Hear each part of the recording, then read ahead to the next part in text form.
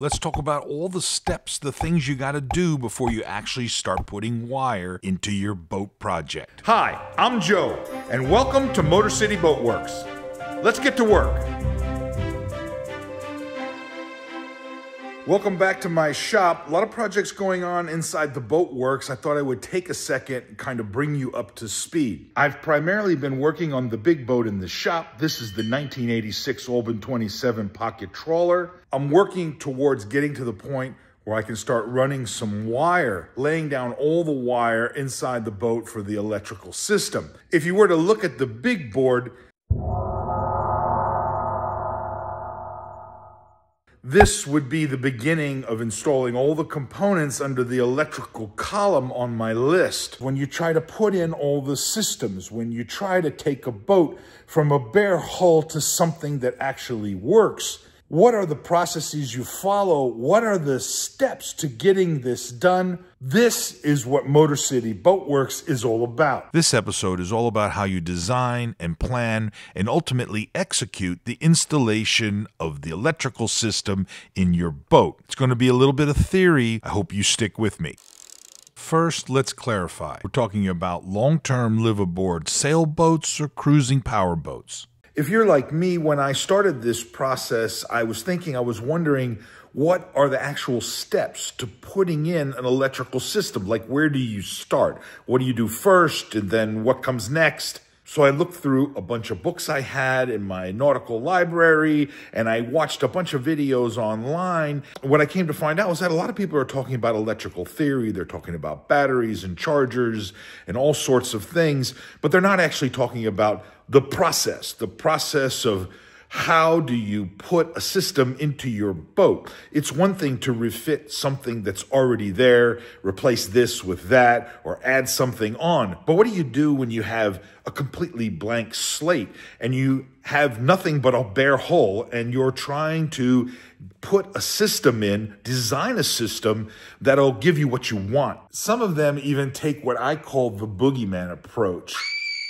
They like to dazzle you with a lot of technical speak about the electrical systems, and then they warn you that you're going to blow up your batteries or burn out your alternator, and all sorts of horrible things are going to happen unless you hire a marine electrical consultant. I don't know if I necessarily believe in that. It seems kind of self-serving. What I do know is that putting in an electrical system in your boat is just like any other project that you might do in your boat restoration. There are some steps that you have to follow. There are some skills that you need to have. There's a procedure to kind of going about doing this. And you got to be very honest with yourself about whether or not you have what it takes to do this sort of project. I think I'm pretty average in my marine electrical knowledge. I've taken a couple classes, some of them professional, some of them commercial classes. I've already done a couple boats with some smaller systems, pretty simple stuff. If you were to look at some of the boats that I've restored, you can get an idea kind of what my experience is like. Maybe it'll help you figure out where you fall on the spectrum. I personally have done everything from a boat that just ran off of AA batteries to doing something that had both a 120 volt and a 12 volt system and was for liveaboardability.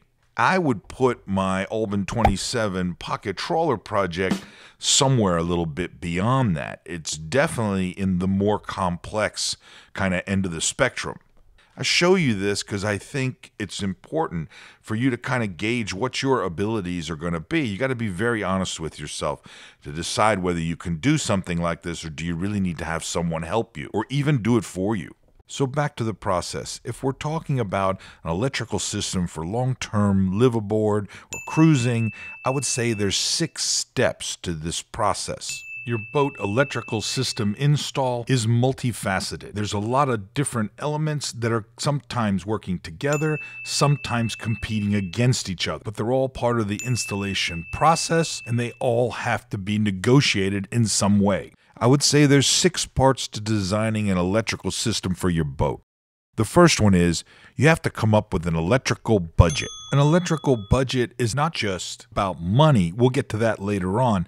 An electrical budget is all about how many amp hours, how much energy is going to be used by your electrical system. An electrical budget is a master list of all the loads that are placed on the system and how much each one of those loads, how much electricity they use. Once you have a master list and you get an idea of what your electrical budget is, well, suddenly you can figure out how big your alternator needs to be, how big your solar panels, your batteries, how big the items need to be that are going to put electricity back into your system. You can even begin to do some cost value analysis where you start comparing what do I really need versus what do I really want, which type of battery is going to be the best value for the cost, which components are going to really give me the type of system that I need. I talked about this in an earlier episode where I discussed the challenges of using lithium batteries. In that episode, I talked about how you go about making an electrical budget. Be sure to check that episode out.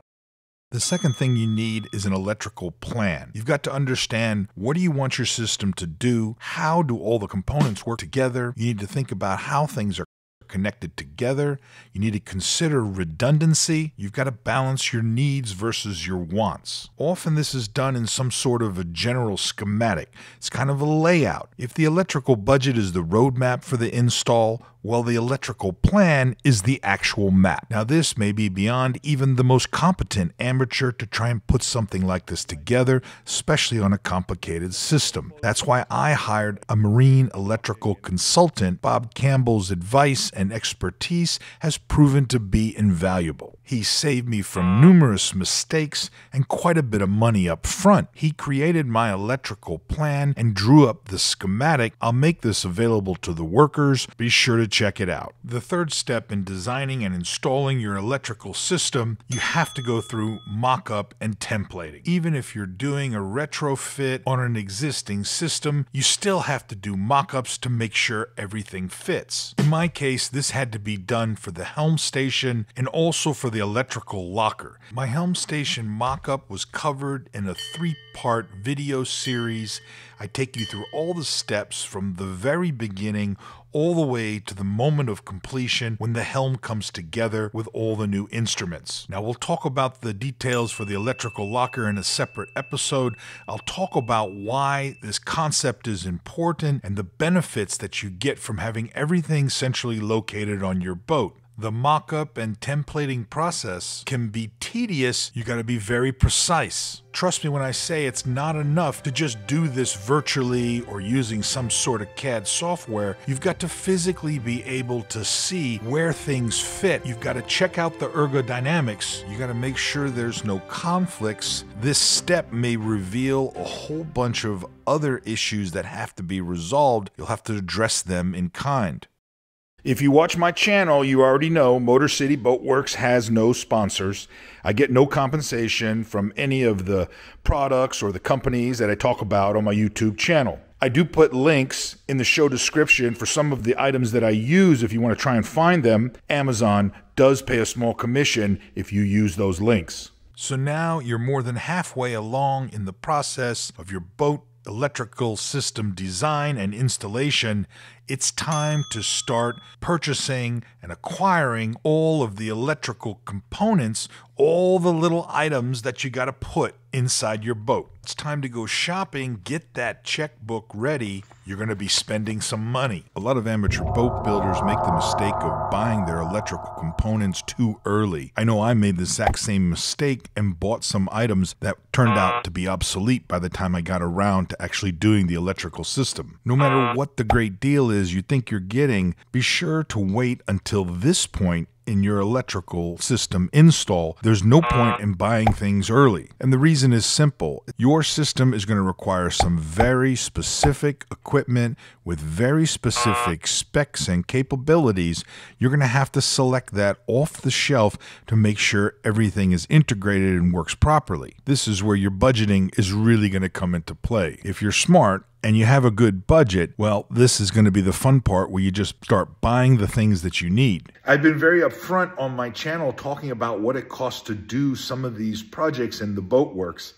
I think it's important to attach a dollar sign to some of these projects that I do, if you don't attach a dollar sign to it, then you'll never kind of understand what it really takes to make some of these things happen. Let's be honest, most of us are paying for this out of pocket. We don't have people online giving us money to go ahead and pay for anything, do what we want. You got to reach in your own wallet. You got to pay for this yourself. And when you're the one breaking out the checkbook, well, you really got to start paying attention to what you're doing. So let's take a moment. Let's talk about what's it really costing to do this type of electrical system in my pocket trawler. Turns out if you add up all the components that you need in order to do this type of electrical installation, it costs about $15,000 just for the materials alone. That includes the solar panels. Batteries are going to be $2,000 to $3,000 to pull this system off. The main electrical panel alone is about $1,500. That includes the DC to DC charging. Some of these big ticket Victron Blue items,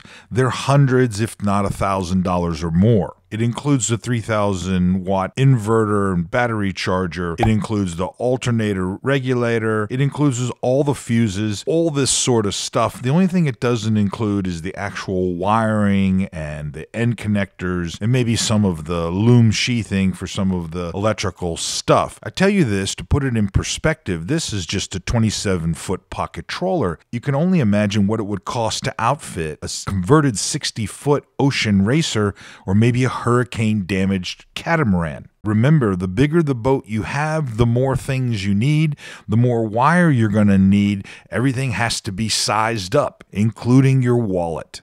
Now we come to the fifth step.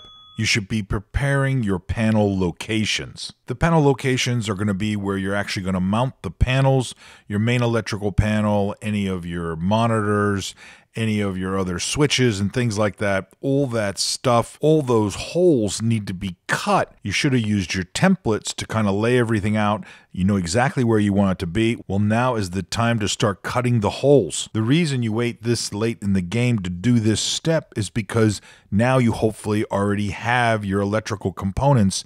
You have the actual item and you can make sure that it fits. Trust me when I say that the dimensions you get off of the spec sheets from the manufacturers and things like that, they don't necessarily translate to the real world sometimes very well.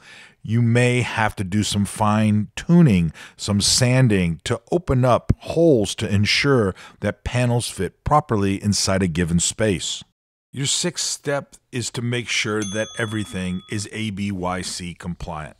The American Boating and Yacht Council has guidelines that tell you exactly how things should be hooked up to ensure that they're safe and that they follow the best practices that are being used in the boat building industry. The reality is that you should have been following their guidelines all along through all of the steps to get to this point. These guidelines should have informed you about what equipment you should be buying, how everything's going to go together, how your electrical plan works. Some would even argue that the ABYC should have been at the beginning of this whole process. But I prefer to think of this step as the one that kind of acts as an umbrella over everything that you've done so far. If you're ever going to insure your boat, if you're ever going to sell your boat, you're going to need to take these things into consideration. It's always in the back of your mind. It's something you have to consider. Did you notice something? After all that, there's no mention of actually doing any wiring at all for the electrical system on the boat. That's because all of these little things have to be done well before we ever get to that point, before I ever start unrolling the first spool of wire. But don't worry, I'm sneaking up on it one step at a time. We're getting very close to the point where we're going to be able to putting down some wire, and this project's going to start moving along. I'll be back again soon with another episode. I want to thank you for stopping by, and we'll see you next time. Stay motivated. If you're thinking about restoring a classic sailboat or an old trawler, check out all of the videos on my YouTube channel. Consider joining the workers or taking advantage of my boat restoration consulting services. I offer personal coaching for your boat restoration project. Be sure to like and subscribe. This channel would not be possible without your support. Thank you.